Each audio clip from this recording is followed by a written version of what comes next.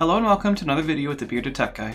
In this video, we will be taking a look at the ChillX AutoEgg automatic litter box and the Litter Robot 3 Connect. We will be taking a look at several different aspects of both litter boxes, and I will be covering where I see them performing well, where I think they don't perform well, and I will be giving my thoughts on a few improvements I would like to see in later versions of either. Also take note that while both of these litter boxes were sent to me by Autopets, I did not receive any form of compensation for this video and had no outside influence on either litter box. These opinions are just my own. If you are interested in checking out either litter box, I'll have links in the description below for both. The first aspect of the litter boxes I will be comparing is the size of the two. This category also has a few different subcategories that I think are important for a device like this, because someone who has mobility challenges or difficulty cleaning a litter box might be interested in a litter box that cleans itself to help with their day-to-day. The Litter Robot 3 Connect is much larger compared to the AutoEgg. Because of this, the packaging for the Litter Robot 3 is much more bulky. This can be difficult for someone who has mobility challenges to be able to actually get the litter robot into their home, so additional help may be required there.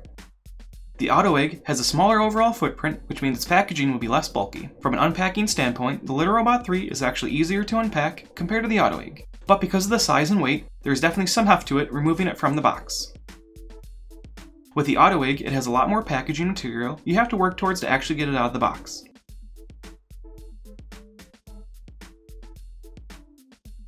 Setup of the Litter Robot 3 Connect is very straightforward. You remove it from the box and the bag it's shipped in, add litter, and turn it on. Within the globe, you'll find a single fill line, which is where you want to fill your litter to. Anything too much past that, and you will end up having unused litter that falls into the waste bin below. You'll also want to make sure that you are keeping the litter close to this line for optimal performance of the litter robot. The litter robot even ships with a waste bag already installed, which acts as a template for how to install bags. If you plan on using the Connect functionality of the Litter Robot 3, you'll need to go through onboarding the litter robot, which is something I will cover later in this video. Setting up the AutoEgg is a bit more involved. First, you'll want to plug in the AutoEgg with the included USB-C cable. Because of the position of the power connection, it will be very difficult to do after there is litter in it, so make sure to plug the power cable in, but not yet plug it into the wall. Next, you will need to put in the waste bag, which was not as straightforward as I thought it would be.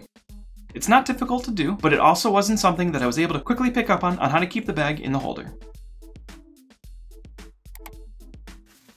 After that, you want to add your litter. The AutoEgg has two lines. The bottom line is the minimum amount of litter required for the litter box, and the top line is the maximum amount of litter. You'll want to make sure to fill close to the top line, and make sure to never let the litter get below the bottom line.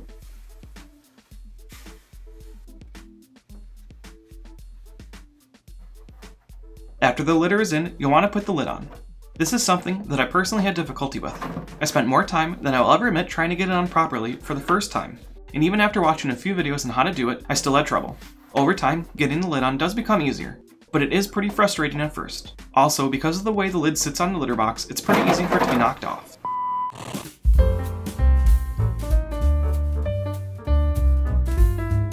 With a side-by-side comparison, it's very easy to tell that the AutoEgg will in fact take up much less space compared to the Litter Robot 3 Connect.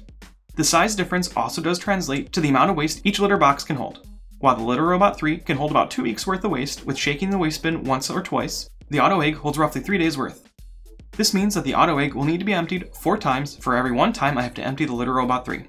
Obviously, the frequency of emptying will be dependent on your cat, but the smaller waste bin will mean more time emptying on the AutoEgg. The two litter boxes have very different styles of waste bin. On the AutoEgg, the waste bin is covered by a hard plastic flap that is used to seal the odor. I found that it didn't always sit flush, which means the odor would escape. Also, because of how the flap is, if you have an interested pup, they could easily get into the waste bin. I have concerns that over time, the waste bin flap may lose its shape, which means it could stop sitting flush altogether, which would make odor control impossible.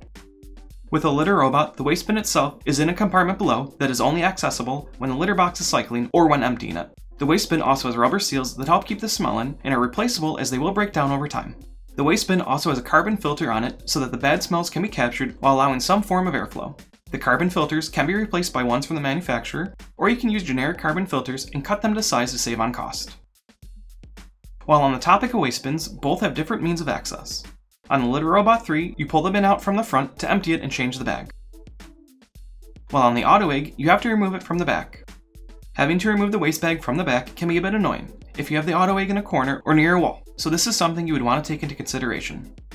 I found when the AutoEgg is full of litter, the shape made it a bit more cumbersome to move around and almost always caused the lid to pop off. Both litter boxes require a clumping litter and both recommend clay. I found the same type of performance out of the different litters I tried in both the Litter Robot 3 Connect and the AutoEgg. Both litter boxes also can be used with generic trash bags instead of purchasing waste bags from the manufacturer. This can help you lower the total cost of ownership for either litter box. The two litter boxes cycle differently from one another. The AutoEgg uses a traditional raking system that shifts through the litter, pushing waste into the waste bin. I found that on larger clumps, a lot of the litter was getting pushed through into the waste bin as well, which was pretty wasteful. I also found that the rake would get clogged up pretty quickly or leave behind smaller clumps in the litter box. I also noticed that if a clump was close to the rake, then it almost guaranteed the rake would get clogged. And while the AutoEgg does come with a scoop to help clear clogs, I found that I would have to remove the rake and clean it with water to really clean it. A good clumping litter does help in reducing the rake getting clogged, but does not completely remove the problem. The Litter Robot 3 Connect has a different means of clearing waste. For the litter robot, it rotates its globe, causing all the litter to rotate into a grate that is designed to sift out clumps and other waste for it to continue rotating until it finally falls into the waste bin below. I personally like this method over the raking style, as you don't have a rake that gets clogged easily.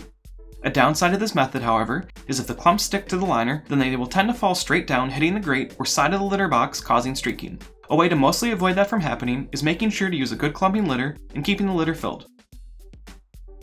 Both litter boxes will automatically cycle after they detect a cat use the litter box. For the AutoEgg, it will cycle 5 minutes after the cat leaves, as well as at 3 AM, 9 AM, 3 PM, and 9 PM. You can also set the AutoEgg to manual so that it won't run unless you trigger a raking cycle from the LCD screen. For the Litter Robot 3, you can choose between a 3-minute, 7-minute, or 15-minute wait time before the litter robot will cycle after detecting a cat. Waiting longer can help with clumping formation, where having it cycle quicker will help remove the smell more quickly. The litter robot also has the ability to have a sleep mode set. With sleep mode, you are able to set an 8-hour period where the litter robot will not cycle even if it is used. This can be helpful if you live in a smaller home and don't want to be bothered by the sound of the litter box cycling. Another aspect for the litter boxes I want to touch on is the noise when they cycle. The Litter Robot 3 isn't too loud and I can't hear it when it's cycling downstairs and I'm upstairs, but it definitely isn't something I would want cycling in the same room as me if I was sleeping.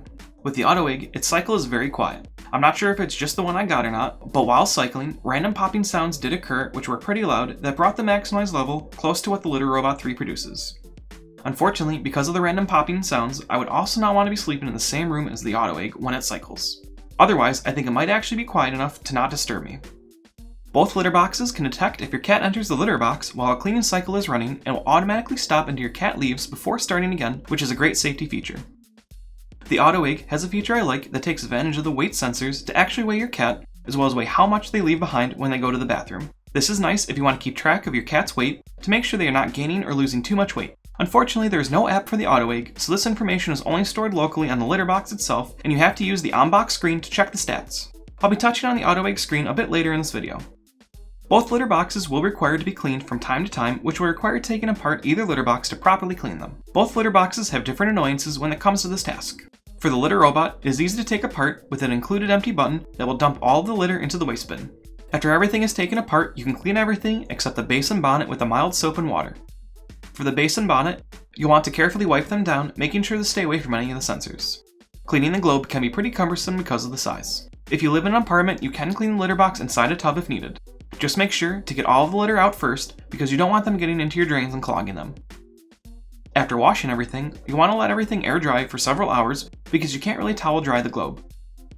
After everything is dry, you can put it back together, fill it with litter, and you're good to go.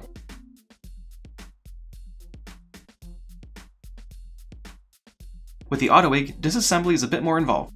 First you need to do a manual rake, and then when it's at the end of the litter box, you'll need to pull the rake off from the motor base. After, you need to remove the litter pan. If it has a lot of litter in it, you'll need to be careful to not dump it out when removing it. After everything is disassembled, you'll have several plastic parts that you can clean with soap and water. You will want to make sure not to get any water on the base itself, as that is where all the electronics are. Instead, you can use a wipe to clean it. One thing I did like to point out about the AutoEgg is that there are a lot of crevices where litter can and will fall into that will need to be cleaned. I would probably use a vacuum to clean the litter out before wiping it down. After everything is washed, things will take about an hour or so to dry and can be put back together. Putting things back together is also a bit more involved. While the AutoEgg doesn't have an app, it does keep track of your cat's usage and weight. This is accessed through the built-in LCD screen on the AutoEgg. Unfortunately, the LCD screen is on the inside of the AutoEgg, which means if you want to use it, you have to take the lid off. This wouldn't be that big of a deal, but again, the lid is pretty annoying to put on and keep on. So to me, this feature is almost non-existent. I also found the touchscreen to be lacking in the responsiveness department, where sometimes I would have to touch the screen several times to actually get it to work. The Litter Robot 3 Connect has an app that allows for monitoring of your cat's usage, as well as allows for setting changes and notifications if there are issues with the litter box or if the drawer is full. Onboarding is pretty straightforward and just works. You can have more than one litter robot in the app in case you have more than one for some reason, which is nice. And if you have the feeder robot, you can have both of them in the same app as well. The app notifications are nice not only because of being alerted if there is issues, but it will also alert if the waste bin is full. This can be extra helpful if you don't want to walk past the litter box every day to see if the full indicator is on or not. The AutoEgg comes with a 30-day money-back guarantee and a 12-month warranty. If you do send it back, you will have to pay return shipping, and if you end up buying a reconditioned AutoEgg, you will not have the 30-day money-back guarantee, just a 12-month warranty. The Litter Robot 3 Connect comes with a 90-day money-back guarantee and an 18-month warranty. If you do send it back, you will have to pay return shipping. The warranty can also be extended to 3 years for an additional cost. If you purchase a reconditioned Litter Robot 3, you get the same 90-day money-back guarantee and 18-month warranty as if you had purchased it new. Both companies offer spare parts that can be ordered as well. This is helpful if you're outside your warranty and something fails. The Litter Robot replacement parts are a bit more expensive compared to the AutoEgg parts, especially when you consider there are more parts and sensors that could need to be replaced. As far as for the companies that make the litter boxes, the makers of the Litter Robot 3 Connect have been around for over 20 years, and this is their third generation of automatic litter boxes.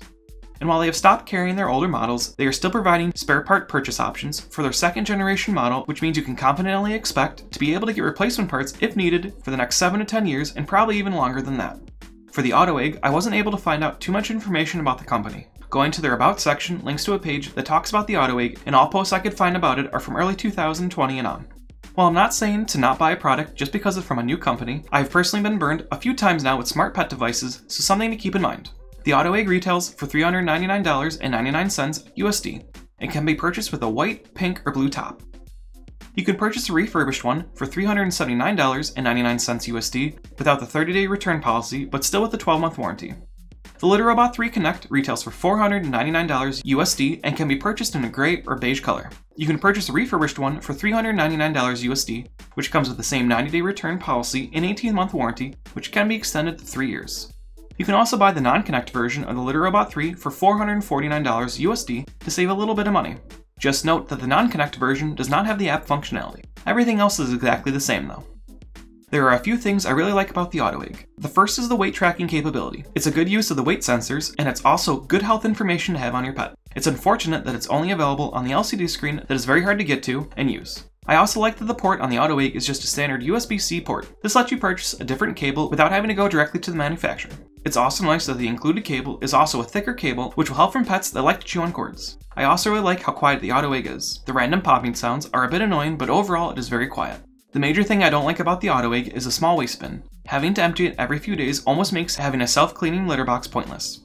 I also wish the touchscreen was in a different location on the outside of the litter box, or if it just used an app instead. With this location, it's very tedious to use because of the lid, which brings me to another thing I really don't like about the AutoEgg. The lid is not very easy to get on and easily can be knocked off by a pet or yourself. The lid also shows that the overall build quality is not the greatest on the AutoEgg, and for a litter box that costs $400, I would expect better overall build quality and more sensors. Unlike the Litter Robot 3, you will not be notified if the waste bin is full on the AutoEgg. It will just keep cycling. I also do not think there are any alerts for if the AutoEgg fails to cycle or if it gets jammed. You'll have to continue to check it to make sure the waste bin isn't full and that the AutoEgg has not malfunctioned. For the Litter Robot 3 Connect, I really like having notifications on my phone and being able to make changes right from my phone. I also really like how even though it has several sensors and its mechanism to clean is more complex compared to raking, it just feels more simple to set up and use as well. Also, the overall build quality compared to the AutoEgg is really noticeable. It just feels more sturdy and well put together. One thing I would like to see improved on for the Litter Robot is for it to be quieter when cycling. The noise level isn't horrible, but it would be nice if it made even less noise. I would also like to see weight tracking being built into the data being collected. It's a nice feature on the AutoEgg. It would also be nice to have more than just 1 month's worth of data saved in the app. Right now it's just 1 month, and I would like to see more than that. A major aspect I don't like about the Litter Robot 3 Connect is its size. Its larger footprint is cumbersome and makes it difficult to hide away. I also wish the globe itself offered a bit more room for my cat who is on the larger side. I think it would be a big improvement if they could figure out a way to make things more compact without shrinking the size of the waste bin too much. Overall, if you were looking at either of these self-cleaning litter boxes, I think you would be better off spending the extra $100 on the Litter Robot 3 Connect over the AutoEgg. It feels better made, has a long return period and warranty that can be extended, and has many more built-in features. If you're okay getting a reconditioned one, then you can save the $100 while still getting the same return window and warranty as if you had bought it new. I do think there are a few instances where you might want to consider overlooking the flaws of the AutoEgg and pick one up, and that is if you absolutely need a self-cleaning litter box that is smaller than the Litter Robot 3. The smaller footprint is definitely a nice feature of the AutoEgg, and not everyone will have all the room needed for the Litter Robot 3. But if you are looking for a smaller footprint, you could look at other self-cleaning litter boxes that don't have the health monitor and save a good chunk of change. Another reason might be if you really want or need a self-cleaning litter box that is practically silent. Mine did randomly pop from time to time, and I'm not sure if that was just mine or not, but outside of the random popping noises, it really is nearly silent. Here's a quick recap of all the different aspects I took a look at, and how the two litter boxes stack up against each other in my opinion. To keep things simple, which litter box performed better in a category got a plus, and if both litter boxes performed well and similar to each other, they both got pluses.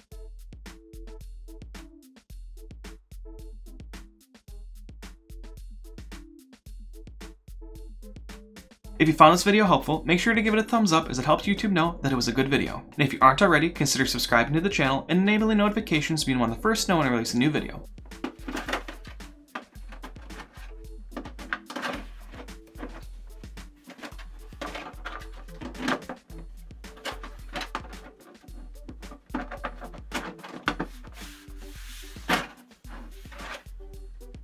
Thank you for watching.